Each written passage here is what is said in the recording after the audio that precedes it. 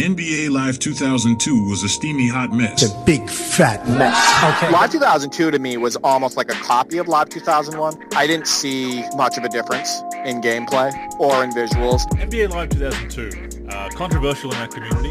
Still had those problems with movement and pace, and it was a bit too arcadey. Dunk and the backboard would shake and like it was rubbery kind of thing. And you know how people say, oh, well, it was just a roster update? I think that Live 2002 was, gameplay-wise, almost a roster update. 1 year after 9/11, EA Sports NBA Live Series was faced with increasing competition from 2K Sports, NBA Shootout, NBA Courtside, and NBA Inside Drive.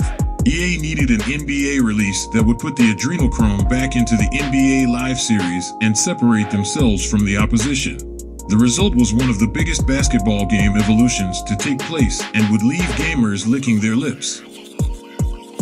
You could tell that Live 2003 was special, immediately when you got on the court. Remember we talked about first impressions. The first impression of Live 2003 is it felt amazing, and it felt like a step up. But the big thing, right-stick dribbling. And again, you can't, unless you were there at the time and going from just pressing a button and maybe getting the crossover or spin move you wanted, to be actually being able to perform that move with the right-stick movement, the actual move that you wanted to make. It was revolutionary. At the time, it was such a big deal for the game, and the fact that it's become the standard control for video games well over a decade later, I think speaks volumes to how important it was. Total Freestyle Control made use of the right analog stick by giving the gamer more control over their digital players. It was the first basketball video game that used the right analog stick for on-court movements. On offense, the right analog stick controlled crossovers, spins, and triple threat fakes, while on defense, the right stick controlled stealing, shot contesting, and defensive stance. Live 03 introduced these new controls, while also keeping the classic dribble and defensive commands from last year's 2002 title. This provided both a backup if Freestyle failed to catch on, and also a grace period for users to get used to the new controls. Classic-style NBA Live users could still use triangle for spin and square for crossover if the right stick movement was too crazy for them. Triple threat in 2003 changed the game. It changed everything about basketball gaming, in my opinion. The ability to hold the ball out with one hand and execute a spin move, and do jab steps and then do a quick first step and then do a crossover. At the time, it felt like you were playing real basketball. Right-stick dribbling, I think, has just been such a huge innovation for basketball games when they brought it in with Freestyle in Live 2003, and it really did. They called it a revolution, and it's one of those. That's a gimmick, that's marketing, but it really was revolutionary. So I really did miss it trying to adjust to 2K, but that learning curve of the different approach to controls was a barrier at the beginning, and I think one of the best things 2K has done is to take some of those ideas from Live that were really good ideas. The games may not have been great, but the ideas were, and I think there's always merit in doing that. Yeah, and borrowing is okay as long as we bring it back, right? Right! Following Live 03's Freestyle debut, 2K Sports began experimenting with their own brand of analog stick dribbling. ISO motion in 2K4 and 2K5 consisted of either the left or right analog stick combined with another button to perform dribbling moves. NBA 2K6 was the first to shift ISO motion completely to the left analog stick and introduced the classic shot stick control to the right analog stick. This button layout remained consistent until right-stick dribbling returned in NBA 2K13. So, NBA Live 2003, boom, right-stick dribbling. Good feeling right-stick dribbling out of the gate, too.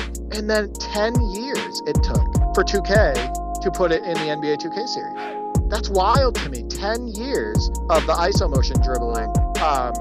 Good for EA Sports, but I can't believe it took 2K Sports that long, a decade, to implement right-stick dribbling. But yeah, it is strange.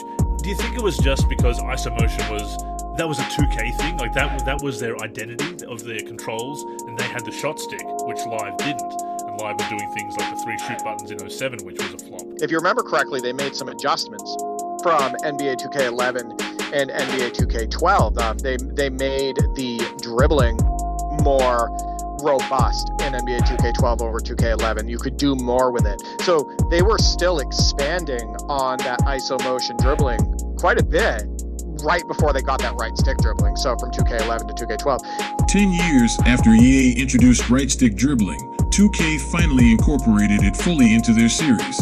The switch happened just as NBA Live 13 was being canceled, leaving 2K alone to monopolize the basketball gaming industry. Right-Stick Dribbling has continued to be a feature in the 2K series, along with addictive gambling mechanics, predatory microtransactions, and online cyberbullying. And the fact that 2K, even after 2K overtook Live in sales and critical reception and everything, would eventually adopt those controls, speaks to the fact that what they did with Freestyle Control in Live 2003, just how much of an impact it had.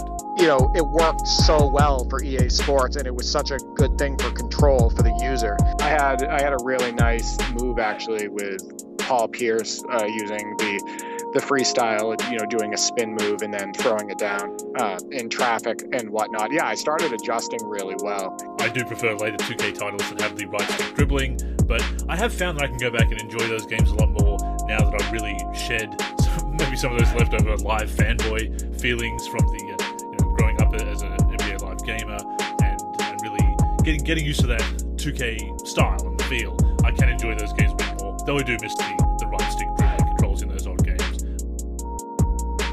I am Andrew in the forum and Andrew NLSC on Twitter. We're on YouTube at youtube.com/NBA Live Series Center. You can find me on Twitter at D43G and at D4384. I'm also on YouTube, D43, and on the NLSC, D43. Yes! I forgot to tell you there's a part 2 to your gift. Part 2?